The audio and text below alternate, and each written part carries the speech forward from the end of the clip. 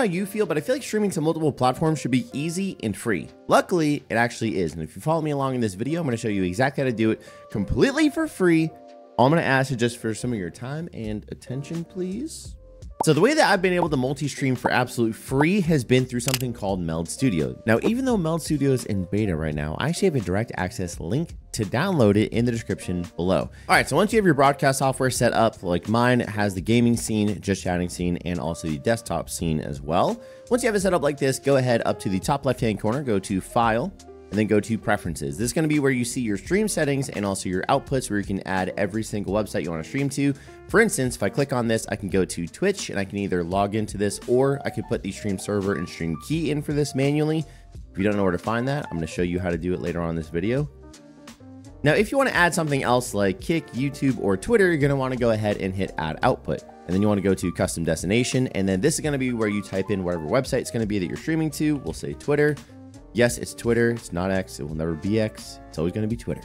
If you know, you know. And then under here, you're going to put the stream server and the stream key. Again, I'll show you how to do that later on. So you're going to do this for every single platform you want to do. So if you want to do like Kick and also YouTube, we'll add those as well. Now, once we add all our platforms, it should look something like this. And then I do want to touch base on something before we move forward, is that with the encoder settings, this is going to be the exact same for every single platform. So basically what that means is that it'll be streaming to 1080p, 60 frames a second, 6,000 kilobit bitrate, every single platform.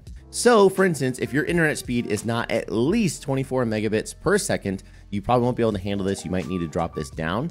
Now in the future, we are going to make it to where you can actually adjust every single detail for each platform going forward. But for now, just play around with it and figure out what works best for you, for your setup and your internet speeds. Now, once we're done in here, we can go ahead and click backwards to this. And now we're going to notice on the top right-hand corner, we have a bunch of different outputs. So we have Twitch, Twitter, Kick, and also YouTube. What's cool about this, you can actually toggle this on or off. So for instance, the other night, I totally wasn't listening to DMC music or anything like that because I would never do that.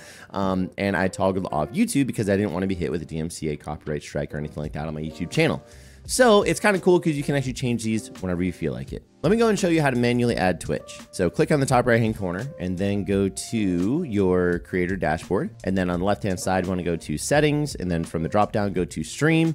And then this is going to be where it shows your stream key. Do not show this to anyone unless you want some random person like me streaming on your website, when your community is going to be really weird why you went from being who you are to now me, or some other creepy person on the internet. So make sure you don't show this to anyone, but just copy this from right here on the right hand side and then go back to Meld, click on the file preference, add output, Twitch, and then you can just add it right here. Now, the server setting is pre-populated. If you don't know where to get this information, there is a link that luckily Meld politely put there. So you can go ahead and click on this and it shows you every single one of these. I will also leave it linked in the description down below. Next up, let's go ahead and add Kick, as the last two are a little bit more confusing than this one. So with Kick, go ahead to your top right-hand corner, your profile picture, go to your creator dashboard, and then you want to go to settings, stream key, and everything is listed right here. So the stream URL is your stream server. So copy this and you want to paste this over. So we go back to Meld, go back, we'll edit the Kick one, server, bam. And then we can go to the browser and we'll copy the stream key, go to Meld, bam. And there we go. And now Kick is added. We can stream live on Kick. All right, so to get Twitter, it's a little bit more convoluted. So what you want to do is head over to studio.twitter.com/producer, and it will bring you to this page right here. In the top right-hand corner, we're going to go ahead and press Create Broadcast. Now from here, we're going to go ahead and select a source, and we'll create a new source from here. So that way we can add our new Meld. Call it Meld 3. It's my third time doing this. Totally not getting tired of reading this script over and over right now. And then you want to go to region and click whatever's closest to you. I am actually on the East Coast of the United States, the best side of the United States, and we'll hit create. Once you create this brand new source, your stream server is going to be listed right here as the RTMP URL. And then you're going to have your RTMP stream key right below this. Again, don't show that to anyone. You want to copy those over, go over to your Meld Studio, hit add output, or just edit your Twitter one. And then you can add your stream server here and your stream key there. And then they're all good to go. All right, last but not least, we're gonna go to YouTube. So go to your YouTube channel and then top right-hand corner, go to your profile picture, click on it and click YouTube Studio.